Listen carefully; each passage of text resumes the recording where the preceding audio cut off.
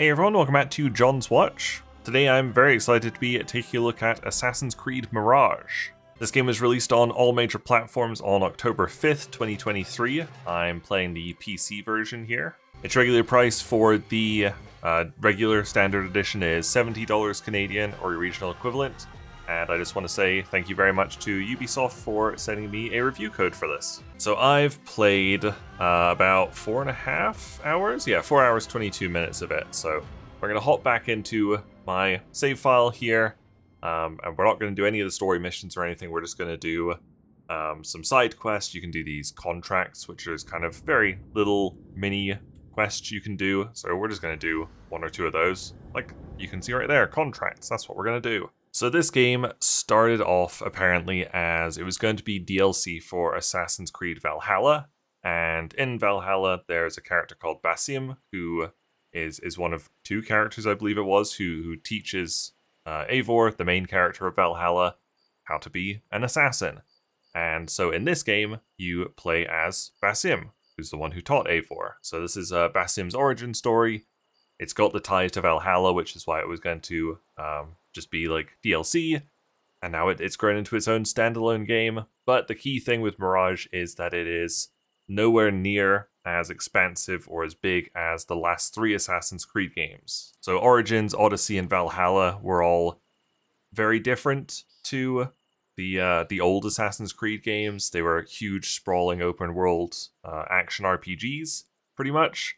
This one is a lot closer to the roots of the Assassin's Creed series. It's a lot more linear, a lot more stealth focused than the newer games were. And you're probably not going to be able to tell just from the world map, but the world map is considerably smaller. Like over here is where I started the game, and then I got teleported to over here to the city of Baghdad. And then just before I started recording, I did a mission where I rode my horse over here, and it took me like 2 minutes to get there. And then we walked over here, and it took like barely any time at all. So the world is much, much smaller. You can see it's not filled with tons of collectibles and icons and stuff. It's a really pared down experience, which I think is probably a good thing. Like I really loved Odyssey, and I quite enjoyed Valhalla, but I put 70 hours into Odyssey and like 100 hours into Valhalla, and they were just, those games were so big. But apparently this one's only about 30 or so hours. So I guess a good thing to do to start with would be to go to the investigation menu here, which is kind of like your journal, your quest log. It looks like it's going to be like a murder board kind of thing, which is fun. I've just killed my first major target. But down here we've got contracts, and I think I've got 2 contracts right now. I can steal a boat, and I'll get a bonus if I remain undetected, or I can steal a key, and I'll get a bonus for not killing anyone. Looks like I'll also actually get 2 skill points for doing this one. So this sounds pretty good. I'm gonna try our best not to kill anyone. Okay, so here's the bronze mirror heist, which is the one we want to do, so we'll track that. I actually don't have a synchronization point too close to it, so we're gonna go here, and then we're just gonna walk through Baghdad a little bit. So that'll be very exciting for you to see.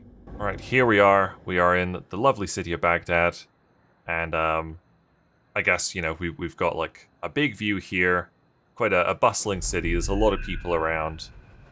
Performance in this is really excellent. I'm like constantly around like 90, 100 FPS. I was going to, you know, talk about performance a little bit. We'll do it at some point. A mechanic here. If you look in the bottom right of the screen, I've got like a notoriety level, and right now people are going to attack me on sight, which is what was happening when I landed.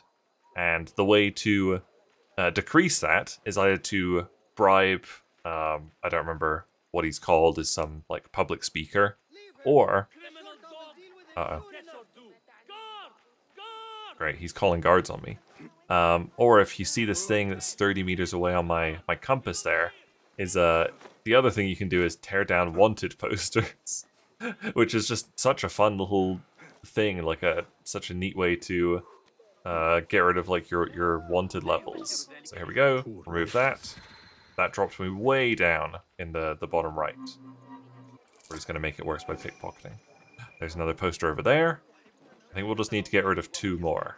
So if we get rid of this, lovely.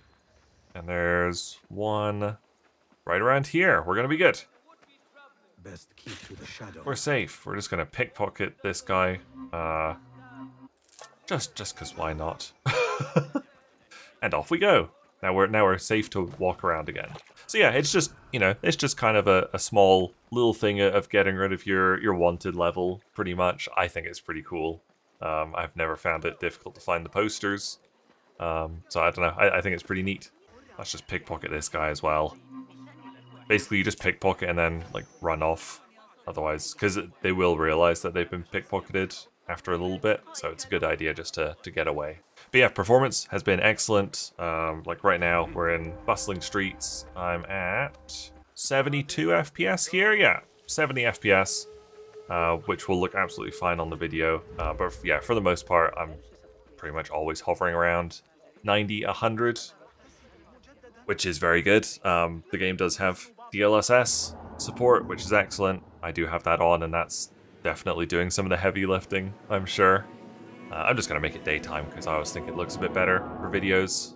There we go, it's daytime now.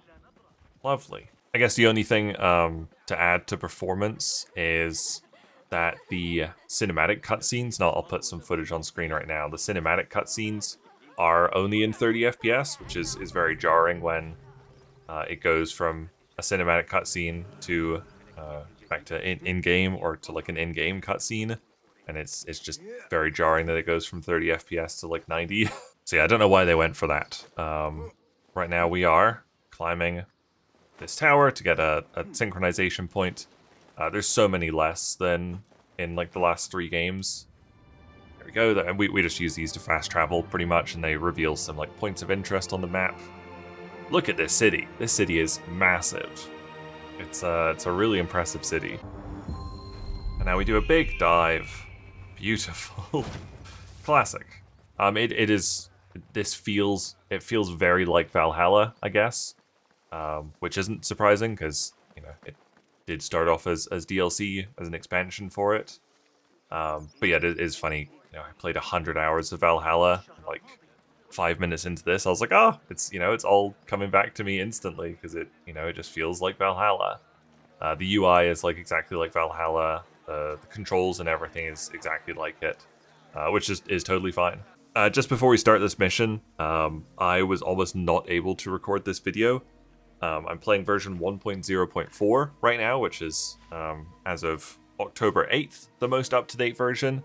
And in that version, there is probably the worst usage of the chromatic aberration video effect that I've ever seen. And there's no toggle to get rid of it in the game, which is really bad. But it's extra bad because the effect is so intense in this game, and it's horrible. And so I started up the game like 2 days after I got the key, and I played 5 minutes, and I felt so sick for the rest of the day. It was just awful. Some people will be totally fine with chromatic aberration, but it made me feel so incredibly sick. And like I said, I played 5 minutes, and I was just like off for the rest of the day. It was brutal. And so I was going to have to leave the video until, or have to leave even starting the game until it got patched, which it'll hopefully have been patched in, like an option to disable it by the time this video comes out. Ubisoft have said that they're aware of it, and they'll hopefully be adding it in. But luckily, an amazing modder actually made a mod to remove it. I'll hopefully have put some footage on screen right now of me toggling the chromatic aberration on and off, because I can't toggle it right now. I can toggle it sometimes, but not right now.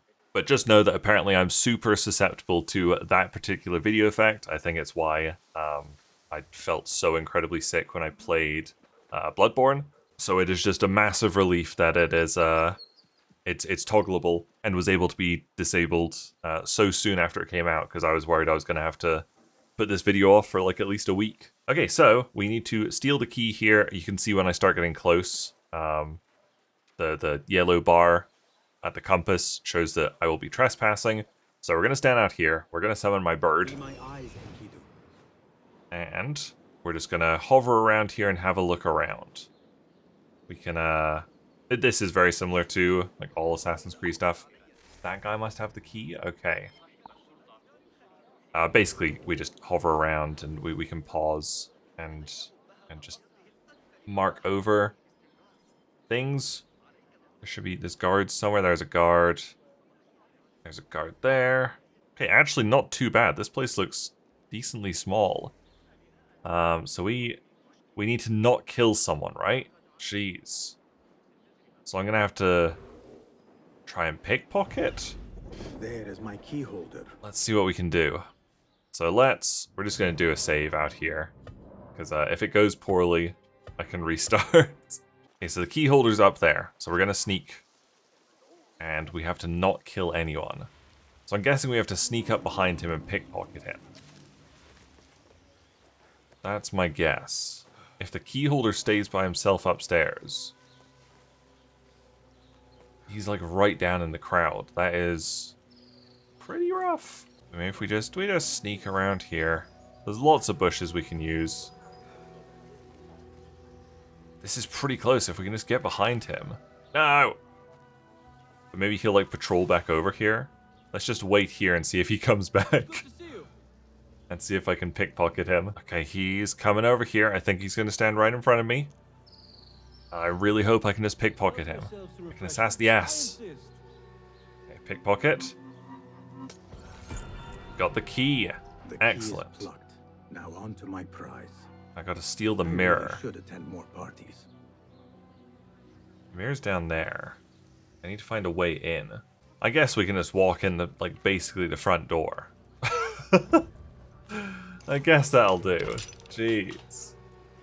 Hey lads.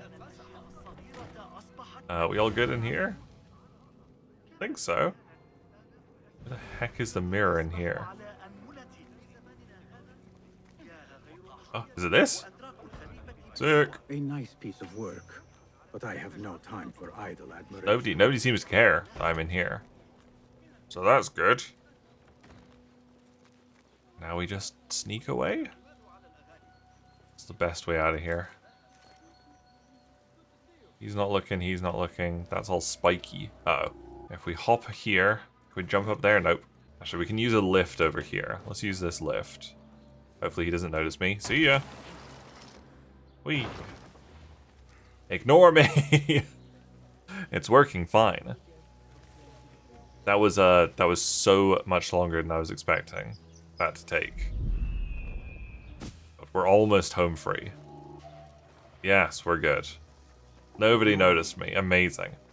Okay, let's... Well executed. Jeez. Let's run and deliver this. Let's do a sprint. Ooh, there's something special to steal here? Yeah, this guy's got a valuable to pickpocket. So let's just grab that. It's going to be a really tough one of these. Nice. And actually, we need to take it back to the person we're going to right now, so that's very lucky. Oh, no, we're just hiding it. I trust the right person finds it. Yay, contract done. That took so much longer than I was expecting. Oh, that got me 2 skill points, which is great, because now I think I've got 3. So here's the skill tree. It's pretty simple, honestly. What have I got so far? Like breakfall. I automatically do a roll when I'm falling. Chain assassination seems pretty good. Like here I've got my bird makes it easier to tag enemies, which is good. That would make it even easier. What else can I do? Reveals the patrol path of marked enemies. Doesn't seem like that helpful. More healing would be good. Yeah, I think let's go for better, like faster tagging, because that is very useful. And I like that it asks for confirmation there before I spend all my skill points. Just like the last, God, I don't know how many, but definitely since Origins, there is a Ubisoft store with a bunch of just cosmetic. They're not even cosmetic. Like there's cosmetic armor, which has like tangible effects in game, and also weapons. Cosmetic weapons, which also have tangible effects in game. And then there's also there's a couple of free ones you can get through Ubisoft Connect. So like this one right here, old Basim costume. That's the one I've been wearing. That is the outfit that he wears, the Basim wears in Valhalla. So I thought that was a fun one. It's just a free one you can unlock in Ubisoft Connect, so I went for that one. You can see I'm wearing the Fire Demon outfit. You know, it's not accurate to the gameplay. It doesn't fit in at all. Like this Jin outfit, that one like at least sort of looks more like it. But like this is more like what you're supposed to look like, pretty much. But the Fire Demon outfit is just so much better. Look at its effect. Sets the target on fire after a successful assassination and burns the body away after a short delay. So if you wear this, you literally don't have to worry about hiding bodies. You just assassinate someone and then they evaporate. Same with the weapons. Burning Blade, attacking burning enemies, sets weapon on fire for 10 seconds and can apply a fire to attack enemies. These are like the basic swords, and then these are the DLC swords, and they're all very, very strong. Same with the daggers, which is how you parry enemies. I guess I'll probably try and get into some combat so we can see that. Parries set the enemy on fire. They're really OP. You can obviously totally do without them, but yeah, they are definitely there. But luckily you can equip these costumes to cover up your armor, because I mean, like, it's kind of cool. Like, the burning arm's kind of cool, but I would stick out so much. I feel like I would not be very immersed in the world if I'm walking around looking like this. So that's why I put on like this outfit, because that looks pretty cool. The deluxe edition also comes with some Prince of Persia items, which is quite cool. But like this talisman I can equip is pretty neat. You know, it's a little bit glowy and distracting, but it also has a really annoying sound effect. So I don't even use any of the talismans, because this is the only one I've got, but the sound was so annoying I had to not use it. So I'm just going to do a save now, and then I'm going to try and find some guards to assassinate and get into a little bit of combat so you can see that. I'm sure there's... Oh, here we go. We're not allowed in... Or are we not allowed? Here? I guess we're not allowed in here. So if we hop into here, and we'll sneak... Here we go. Here's an archer. So we're just going to try and assassinate him. Die. Now we will watch his body. So normally I should probably hide that. But there he just burns away. So now let's fight this guy. Hello. Hey. So it's kind of like Dark Souls combat, which is great. You can dodge. I rebound it to B.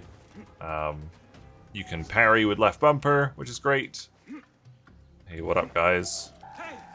Unless they glow red before they attack, and then you have to dodge, like that. You can do a heavy attack by holding right bumper. Bam!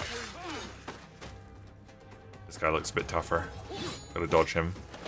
He's a big heavy boy. Oops, dying, actually. So you have to get behind him in order to actually damage him. Oh, God. I got a parry on one of them. There, look, everybody's going on fire now. It's great. Oh, I'm struggling to land the parries. There we go, let's beat up this guy now. There, look at that parry. Very cool. He's on fire. We just need to get behind him. Like that. Uh-oh. Like. God damn it. Like. Ow. Please. Like that. Got him. We did it. And you can see my notoriety's gone up in the bottom right there. No, I don't think people know where I am. Hooray. I don't know what's actually in here. Is there treasure here? Oh, it doesn't look like there's anything in here. I don't know why I would be here. Maybe it's like a mission area later. Really good so far. Like I said, I'm 4 some hours in, 4.5, probably 5 hours in by this point. And it's about 30 hours or whatever. And there's been no modern day stuff at all, which is such a relief. I don't think there will be, because like we're specifically playing as like a side character from Valhalla, so there shouldn't be any modern day stuff. But as someone who started Assassin's Creed with Origins, I guess with Odyssey, really, I am so glad there's no modern day stuff, because I hate the modern day stuff so much. I don't care about it. But it's not in this game so far. So fingers crossed that keeps up. I took a couple of notes when I was playing the first bit, so I'm just kind of going over those now. The introduction, like prologue segment, I guess, was really, really long. It was like part tutorial, part story, part prologue. But I think it was probably like about an hour and a half or something until I like fully got into the game. It was just much, much longer than I was expecting. Another thing is that some textures in game are really, really low quality. Like this isn't the best example, but it's a decent example. You can see it's just, don't know, the straw texture is really not good. Some wood looks really bad as well. It's mostly in cutscenes. Like this is okay. That's probably why it feels so well optimized. It feels so smooth to play like all the time. It's like some of the texture work is really not good. So all in all, I've really been enjoying this so far. It's not my favorite setting. I think like, I don't know if they'll top Odyssey for me, because I really loved the ancient Greece setting. That was so much fun for me. You know, Baghdad isn't as interesting to me. But again, as someone who started with the, you know, the new era of Assassin's Creed games where it was just an open world action RPG kind of thing, I'm really enjoying this. It's definitely got enough of kind of the newer Assassin's Creed games for me to enjoy it. But I also don't mind that it's not a huge sprawling open world. Like I'm kind of tired of those as well. So if you're looking for an Assassin's Creed game, a modern Assassin's Creed game that's actually decently close to the classics, this is a good one to go for. And you really don't need to know anything about Valhalla to play this. Robbie was asking the same thing. Like he loves Assassin's Creed, but I don't think he's played any of the modern, like the new ones, like Origins onwards. And he was like, can I jump into this one without playing Valhalla? And I was like, yeah, all you need to know is Basim trains your character in Valhalla. That's pretty much it. So there you go, that was my hopefully not all that rambly video on Assassin's Creed Mirage. Overall, very impressed with it. Really good PC port apart from the missing toggle for chromatic aberration. There's lots of decent settings and some really cool graphs like you can see on here. Loads of stuff you can toggle off, like depth of field and motion blur. You can get rid of those, luckily. Lots of upsampling types, pretty much all the ones you would need, which is very impressive. And yeah, it's just really nicely optimized, feels good to play. They just really need to add that toggle for chromatic aberration, because that is painful. There you go, that was a look at Assassin's Creed Mirage on PC. Thank you guys very much for watching. Make sure you leave a like and subscribe if you enjoyed this video, and I'll see you guys later. Bye!